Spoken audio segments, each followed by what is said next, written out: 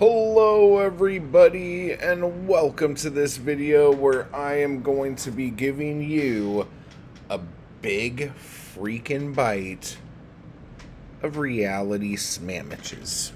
Okay? This is the review of Reality Sandwiches by Allen Ginsberg, and these poems are from 1953 through 1960. I was confused by the title until I read the poem on Burroughs's work. And the last stanza here says, "A naked lunch is natural to us.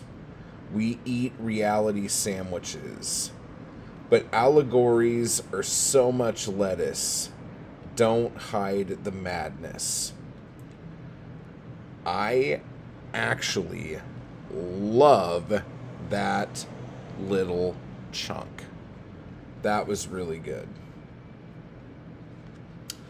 The next poem in here actually is called Love Poem on Theme by Whitman. And I liked this actually because I am reading Leaves of Grass right now, which is very dense for what it is, but that's a different review for another day. But I liked this poem almost more than I'm liking Leaves of Grass, which is kind of funny. With that said, this book is not as good as I would have hoped, at least for me. And to explain why I feel that way and what my thoughts are, when I read the City Lights Poets Anthology, Pocket Poets Anthology, the poems from this book that are in there are really good, which is awesome. And I'm glad I have them. But this has, I don't know, 83 plus pages of poems. And the poems are so different from each other. What's another good example? Okay. They are so all over the place in structure that sitting down and trying to read more than one or two poems at a time through this was a bit jarring. Especially when he starts getting into concrete stuff. There was one bit like this here, like this part that's kind of clever. Like, what if the worlds were a series of steps? What if the steps joined back at the margin? What the fuck? Like, it's clever, but why? Why? I don't know. And then we have different use of capitals. And then the farther in we get, shit just starts getting weird. And it just gets weirder and weirder. And I don't know, man. It just really started to throw me off. There are times when Ginsberg excels. I think those times are when he innocently talks about sex. And I say innocently because I feel like every time he talks about sex, there is an innocence to it that most people don't have. And he's not trying to be innocent about it. He will get very graphic, but in his graphicness, there is an innocence that most poets don't have. And so when you see it like that, you know how real it is, because that is him. Like, I think probably more than anything, if you read him describing sexual encounters and had no idea you were reading Ginsberg, you would know that was Ginsberg by the time you were done. The other thing he nails and does so well, and I've talked about this before, is the relationship between him and other family members. Whenever he talks about someone in his family, it is so real, so, like, sadly brutal.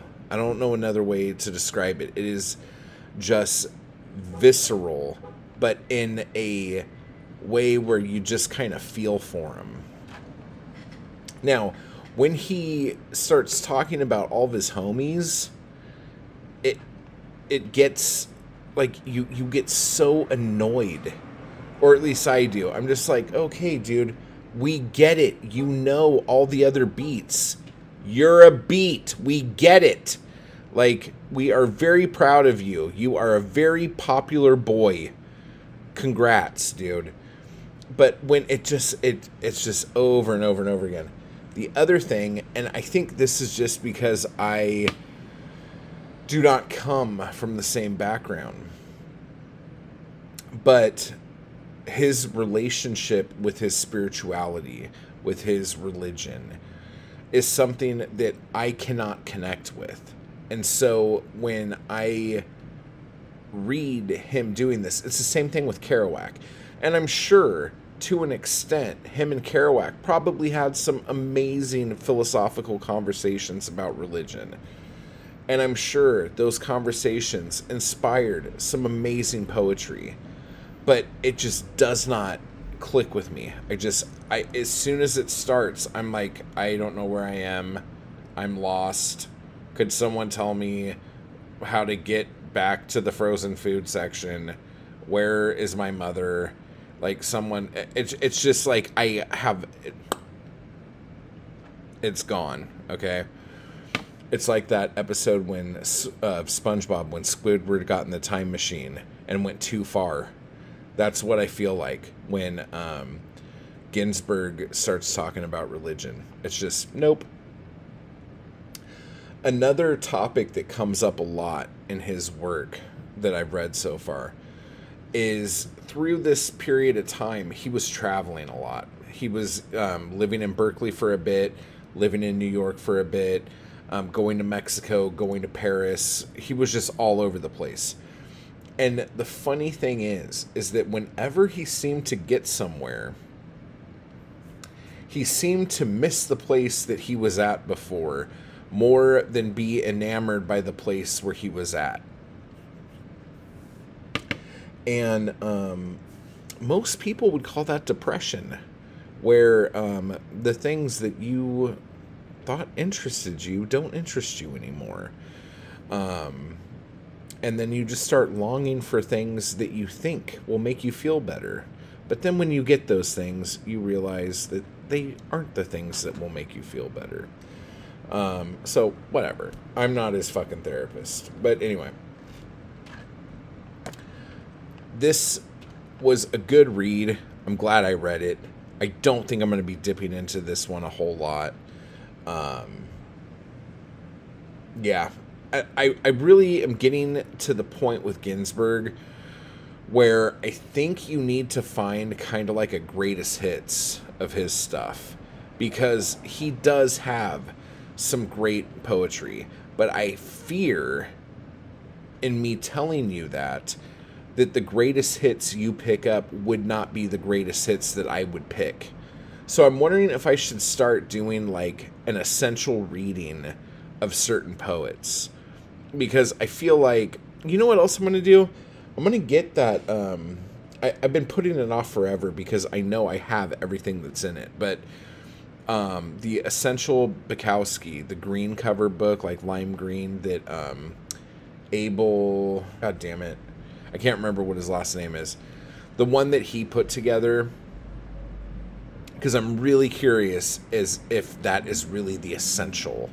You know what, fuck it, I'm going to do it. I'm going to start checking this stuff out, because I feel like there's so much good shit out there, but a lot of it gets buried in stuff that just isn't that good. And if, because I know there's a lot of Ginsberg collections, and I bet they have Howl and Caddish, and I don't know, like maybe another poem. Who knows? Who knows? But I feel like he's more than that, and it took me a long time to realize that with Ginsberg, and it makes me think that there's probably a lot of other people out there who feel the same way. So I think I'm going to take that on. We'll see how this goes. But anyway, so that's Reality Sandwiches. It's got its moments. It's pretty good. But there's some stuff in here that's just confusing. It makes your eyes hurt sometimes. It's all over the place. But there are some diamonds in the rough. So, with that said, I will talk to you guys later. I just want to give a quick thanks to those people who make these videos possible. Anarchy Crew and my followers on Patreon. I appreciate the hell out of you guys, and thank you so much for keeping me going to keep this content possible. You guys are awesome. And if you'd like to join the crew or the Anarchy Crew, just hit the join button beneath this video. And if you'd like to become a member of my Patreon, you could run over to the link down below to do that as well. Thank you.